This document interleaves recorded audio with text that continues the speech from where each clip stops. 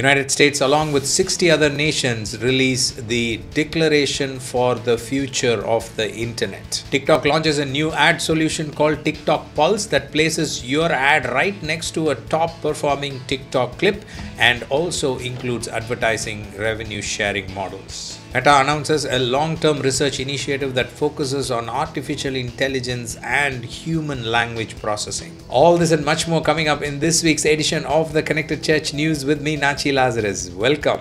This is the show that brings you the top 5 digital, social, and Web3 news that you need to know right now in just 5 minutes. Let's get started. The United States released a declaration on April 28, 2022 called a Declaration for the Future of the Internet. This is a declaration by the US along with the endorsements from 60 different countries, including UK, Australia, Canada, France, Spain, and many more.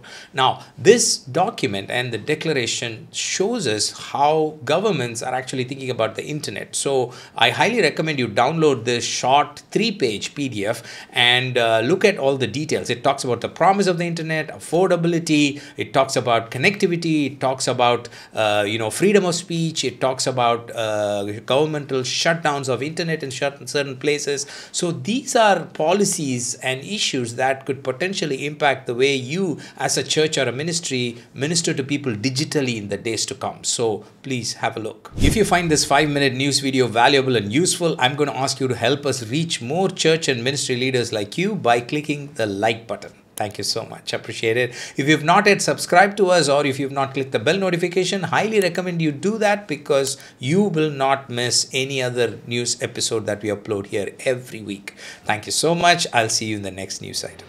TikTok announced last week that they are releasing a new advertising solution called TikTok Pulse. TikTok Pulse is a program that lets you take your TikTok ad and place it right next to the top performing TikTok video in a specific category. For example, they've got 12 categories. You can choose one of those categories, including gaming or fashion or anything like that. And you can take your ad and place it right next to the top 4% of TikTok videos in that category, which means TikTok is ensuring that they are giving you the most exposure with respect to the audience who are watching the top content on TikTok. So it could be an interesting option for you as a church or a ministry to check out. And they're also talking about a revenue sharing option with the creators, similar to what YouTube is also doing. We will link to all these details in the show notes. Meta made an announcement last week about their long-term research initiative on the artificial intelligence domain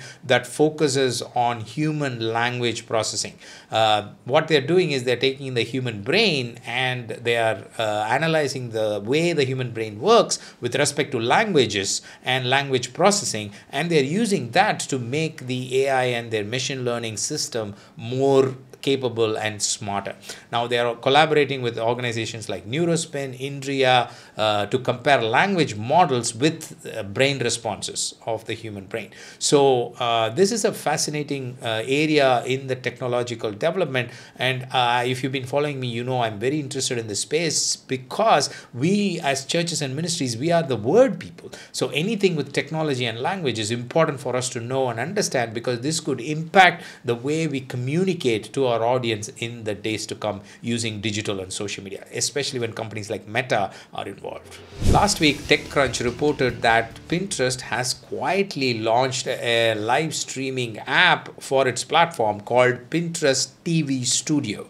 As the name says, the app is meant for live streaming to act as a TikTok like an interface for Pinterest platform. So if your audience are on Pinterest, then this is an app that you might want to keep an eye on. Right now it seems like it's only for select users because it asks for a code to enter the app, but eventually they should be rolling it out to the wider public. And if your audience are on Pinterest, then as a ministry, live streaming is one of the best ways to reach any audience on the platform, and especially using a dedicated app that the platform itself provides, which usually helps in the algorithmic advantage. So keep track of this news, and Pinterest usually make their announcement on their Twitter handle, so that might be something worthwhile watching out for. Twitter made a couple of announcements last week about Twitter Spaces that could be useful if you use Twitter Spaces for Ministry. If you're not yet using Twitter Spaces for Ministry, I highly recommend you check it out because it is a platform that's absolutely exploding with action, lots of opportunities for ministries, churches, and nonprofits. And the announcement says that they are bringing Twitter Spaces analytics to iOS and Android for both the hosts and the co-hosts. So both these people will have analytics access with details about the live listeners, details about replays, speakers, and so on. The announcement also says that they are making it easy for people to follow you after a Spaces event is over by showing a list of co-hosts and speakers that people can follow right after the show. So this could also be very useful if you are doing a regular Twitter Spaces show. Those were the top 5 news items I had for you this week. Thank you for joining me. I'll see you next week with another set of news items. Until then, you stay connected, stay blessed. God bless you. Bye-bye.